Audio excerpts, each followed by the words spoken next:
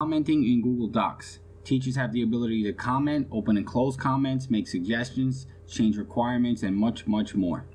Now I'm going to take you to my Google Drive. We're going to open up a document and we're going to explore some of the features of commenting in Google Docs.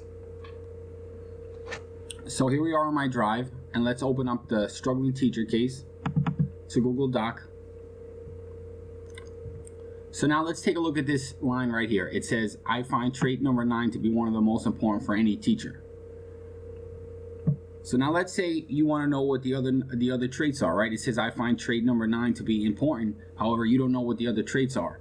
So I've highlighted this right here, and now I go to this little box. It says add comment, and I simply click this, and I can write a question. What are the other 9 traits? And when I'm finished, I simply post comment, and this comment has been posted. And if somebody scrolls to this comment and they want to know what it's related to, you simply go over the comment, click it, and it appears highlighted. So that's one way to post a comment. Now let's say you go down and you want to respond to somebody else's comment. So here Anne-Marie says, what is a constructive way to reflect? Well, I simply go, click on Anne-Marie. It shows what's highlighted. It says, but leaders must reflect back in a constructive way. And then she writes a question, but what is a constructive way to reflect? Now I want to reply to this comment. I simply click reply. And I'll type in an answer.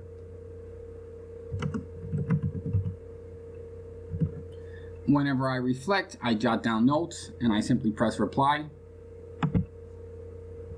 And right now you see that I've replied to a comment made by Anne-Marie. Now let's go to a previous post or a previous thread that I started here. Okay, this is started by me. It says the plan to improve Street Smart's effective revolves around self-reflection. And I created a comment and a thread created.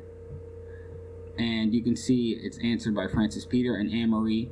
And let's say I want to change this somehow. I simply go to these 3 little dots, click edit, and now I can change it in some way. And I'll simply add, is Street Smart something you can really improve, or is it not able, or is it not? We'll press save, and there it is, it's been changed, or is it not? Now if I want to see all replies, I go to show all 4 replies, and here you have it. Now let's say I've gotten some answers on this question, and I've got an answer from Francis Peter and Anne-Marie, and I'm good and I don't want to receive any more comments. I can simply go to resolve, mark as resolved, and hide discussion. If I press resolve, this will be hidden to myself and to Francis Peter, Anne-Marie, and all other collaborators, because I'm done with this thread at the moment. Not entirely. If I was entirely done with this thread, I would click delete. But for now, let's just press resolve. And it's removed. You can see it's nowhere to be found. So now let's say I want to bring it back. I go back up to comments, open comments thread. It shows all my different threads. Here's one by Anne-Marie, another one by me.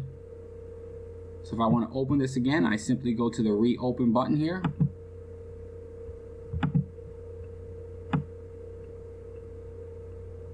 And we're back. It says show all 6 replies. And it also lets me know that I marked it as resolved and reopened it. Earlier I marked it as resolved and reopened it. So now there's a second way to add comments. I just want to show you real quick. You can go to the insert tab.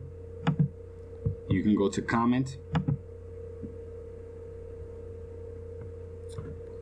This should say whom, because it has the word who underlined.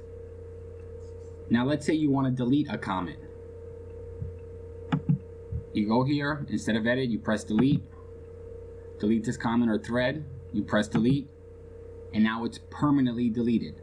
So if I go to my comments up here,